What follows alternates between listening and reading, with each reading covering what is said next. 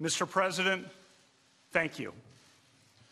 Throughout this process, I have witnessed firsthand your appreciation for the vital role of the American judiciary. No president has ever consulted more widely or talked with more people from more backgrounds to seek input about a Supreme Court nomination. Mr. President, I am grateful to you, and I'm humbled by your confidence in me. Thank you. 30 years ago, President Reagan nominated Anthony Kennedy to the Supreme Court. The framers established that the Constitution is designed to secure the blessings of liberty. Justice Kennedy devoted his career to securing liberty. I am deeply honored to be nominated to fill his seat on the Supreme Court.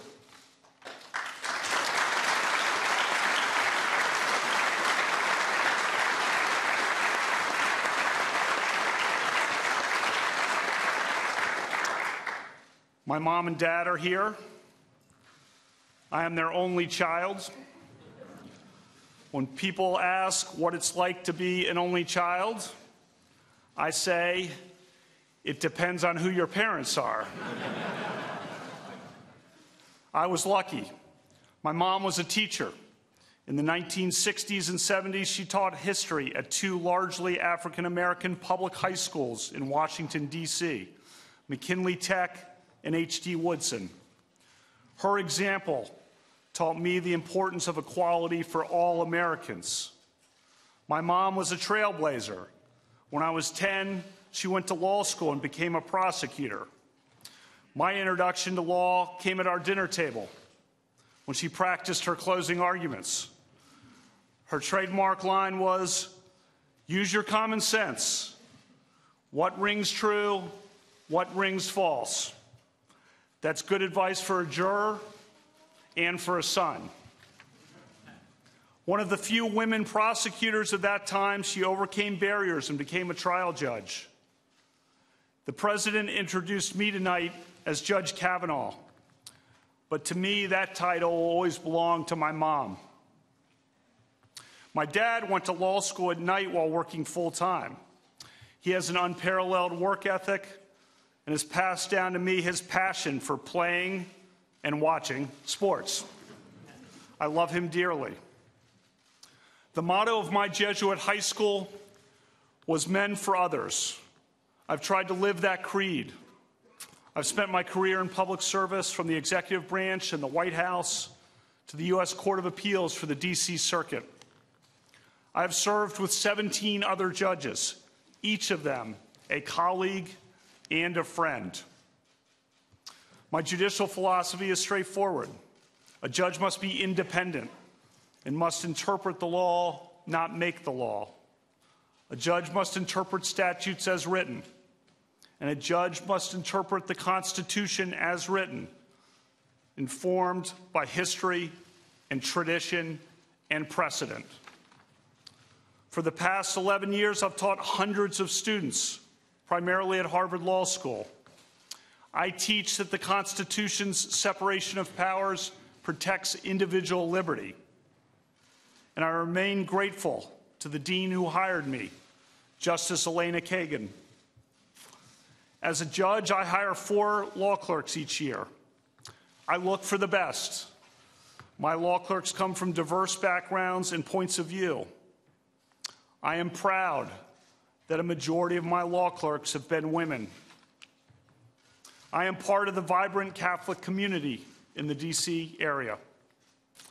The members of that community disagree about many things, but we are united by a commitment to serve. Father John Ensler is here. 40 years ago, I was an altar boy for Father John. These days, I help him serve meals to the homeless at Catholic Charities. I have 2 spirited daughters, Margaret and Liza.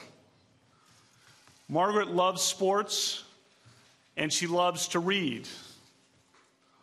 Liza loves sports, and she loves to talk.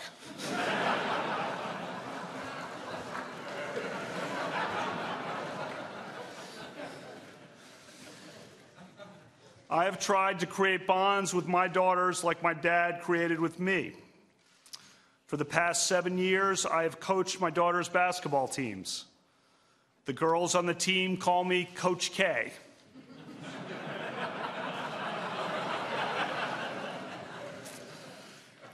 I am proud of our Blessed Sacrament team that just won the city championship.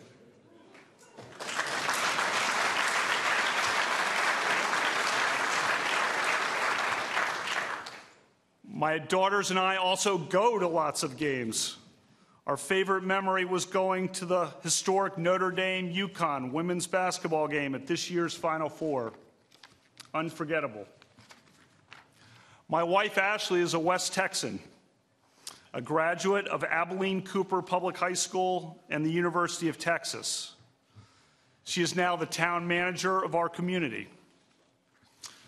We met in 2001 when we both worked in the White House. Our first date was on September 10th, 2001. The next morning, I was a few steps behind her as the Secret Service shouted at all of us to sprint out the front gates of the White House because there was an inbound plane.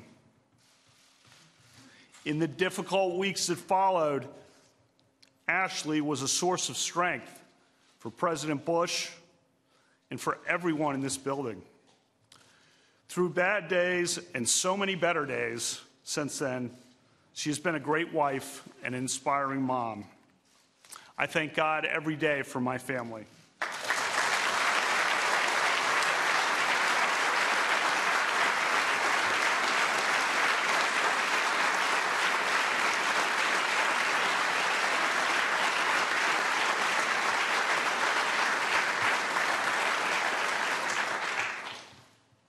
Tomorrow, I begin meeting with members of the Senate, which plays an essential role in this process.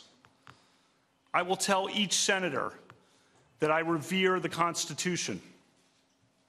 I believe that an independent judiciary is the crown jewel of our constitutional republic. If confirmed by the Senate, I will keep an open mind in every case, and I will always strive to preserve the Constitution of the United States and the American rule of law. Thank you, Mr. President.